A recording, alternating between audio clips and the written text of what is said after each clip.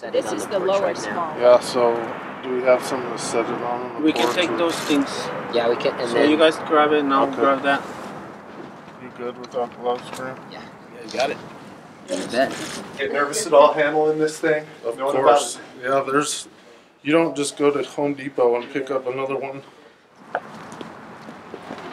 This project has been many years in the making, and at least 3 years in raising the funds and getting the plans done to get all of the restoration work done here at the museum. And we're just so thrilled. These windows are a showpiece for this house, and they're a really special part of Denver history. We're so excited to see them come back.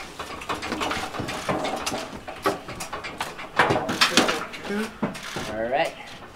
It's very exciting after 9 weeks of working on this project to see it safely delivered and being installed. Very exciting for us. I think that'd be perfect. Thanks, Pat. Yes. Yeah.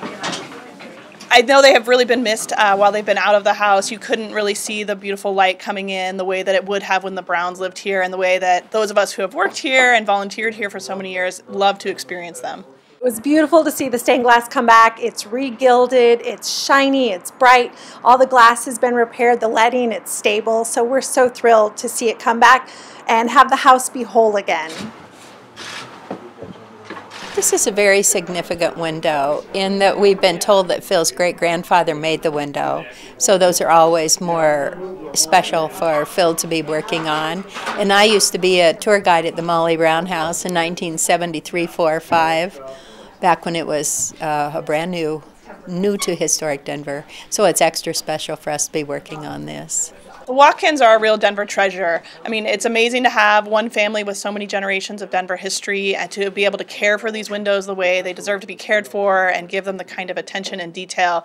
It's really something special, and we're so grateful to all the donors and people who made it possible for us to have them work on these windows. It does feel like this house is my house, but it's Denver's house, and each generation really needs to commit to these beautiful preservation projects that we have here in Denver so we can keep our cultural heritage for the future generations who come to Denver, hear the story of Margaret Brown, and get to see this home and help us learn the story. We really called this project It Takes a Village project to restore the windows here at the museum. So Phil and Jane with Watkins Stained Glass were, of course, the key people in being able to restore the stained glass back to its original beautiful glory, working with Spectrum General Contractors who have helped us out with many projects here at the museum. And also just the community at large who rallied together and helped us raise the funds for this project so we could restore the house and elements like the stained glass. With all of us coming together to get it done, we're sort of instilling Denver pride and Denver craftsmanship into this project. Yeah, it was cracked from here. I put that lead in and I thought it looked too goofy, so I glued it with. To have the opportunity to work on the window is very fulfilling for us. Very hard work, but very fulfilling.